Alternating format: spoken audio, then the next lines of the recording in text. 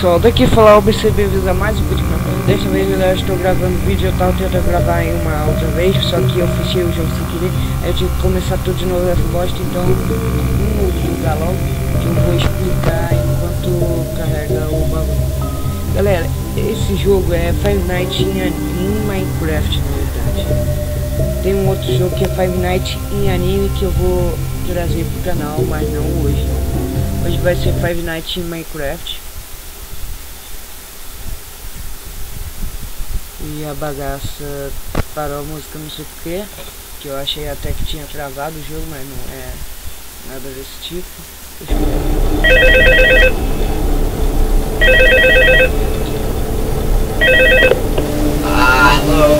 Hello. Galera, Hello and welcome to your new summer job at the new and improved Freddy Fazbear's Pizza.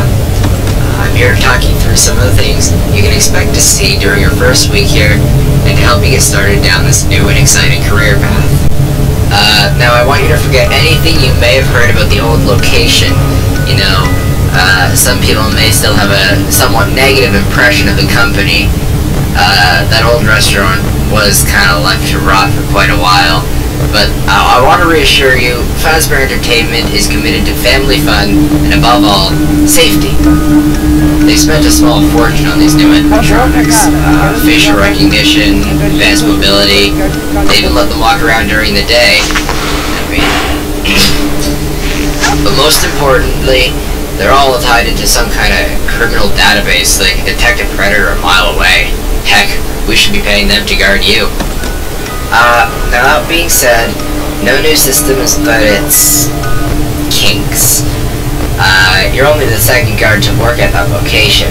The first guy finished his week, but complained about conditions. We switched him over to the day shift, so hey, lucky you, right?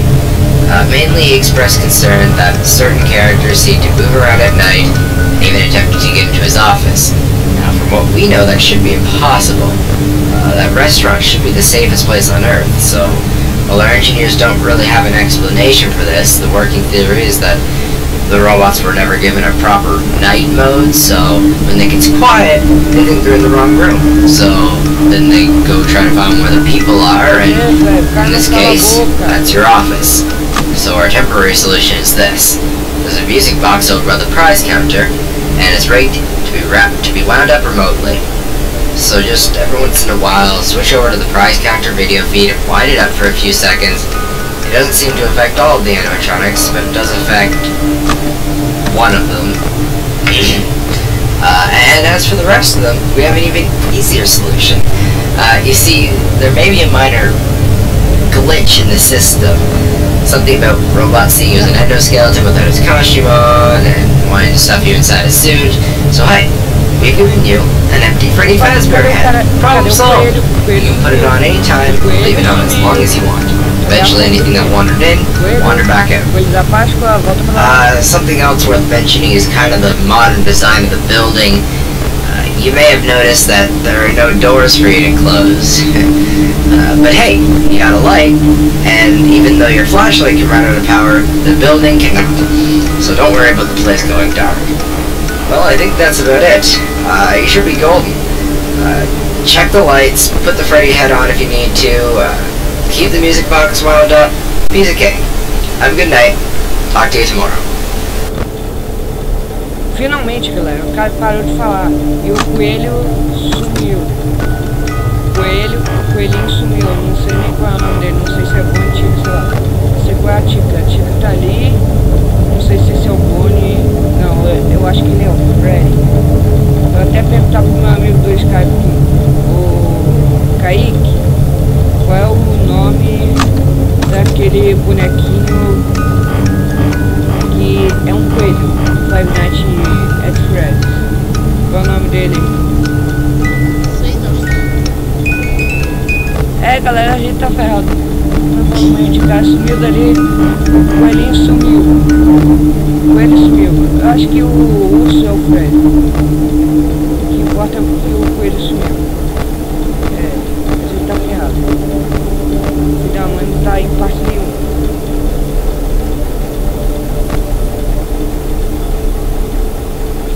certo.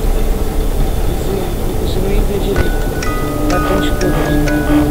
Não sei se vocês conseguem ver aí direito no vídeo.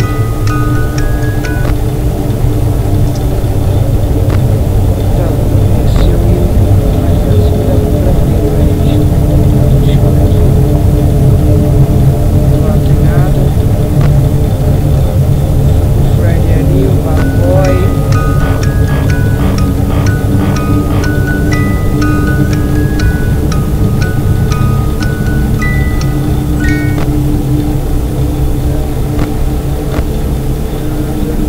Ali o coelho, ali o coelho. Coelho, olha, volta pra lá. Volta pra onde você tá, filhão. Peraí. Ah não, tá sacanagem. Que a Tica e o Fred sumiram. Acho que o coelho... Pode falar, Caio, já que a gente tá gravando. Pode falar, não sei como vai ficar sua voz. Acho que o coelho é o Bonnie ou é o Fox. Um desses dois. Não, Fox não é. Fox ele é outro. É o que Então fica... É que fica meio que num guarda-roupa, sei lá. Então... Chega às 6 da manhã, vai logo. O coelho tá ali pronto pra me atacar. Chega logo às 6, filho da manhã. Primeira noite.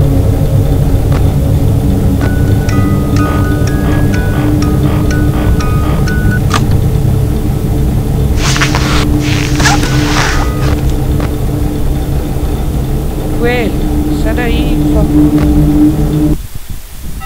6 da manhã, aê, aê, aê. A primeira noite ia ser fácil. Bom,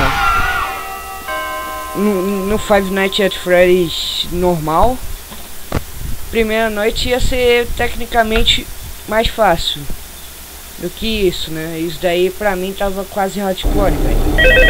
O bagulho já começa insano, com o cara já se movimentando. Na primeira noite não deveria ser assim. Hello.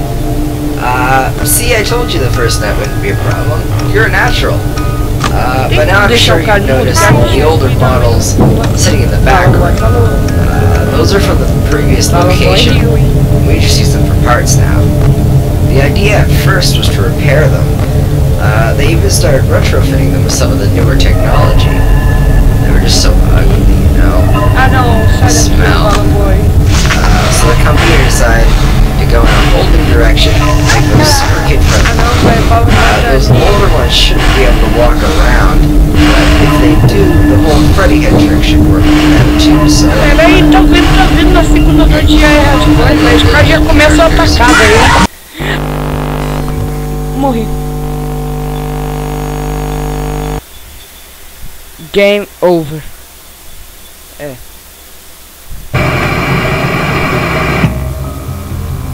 Estão vendo, galera? Esse jogo é mais hardcore que Five Nights at Freddy's. Os bonecos já chegam atacando com tudo, mano. Na segunda noite parece que já tá na quinta noite, velho. Super hardcore e começa a bagaça. Então, galera, eu não sei como ficou a minha voz nesse vídeo. Tomara que esteja boa, não sei. Eu vou ver.